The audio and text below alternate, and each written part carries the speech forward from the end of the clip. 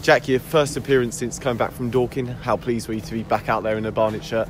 Yeah, very pleased. I'm happy to be back with the boys now. I feel fitter, sharper, stronger. And like I said, I just have to go out and loan, get some games and just show people what I can do.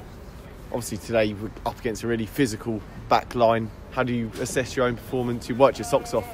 Yeah, no, I thought I'd done all right, to be fair. When it come into me, I thought I looked after it. A couple of times I gave it away, but I'm still learning. But no, overall, I thought I actually done really well today. At Dorking, how much do you think you've learned about yourself as a player and matured as a striker ready to come and hit the National League in 2020? Yeah, no, Dorking play a similar way to Barnet, so actually it helped me out.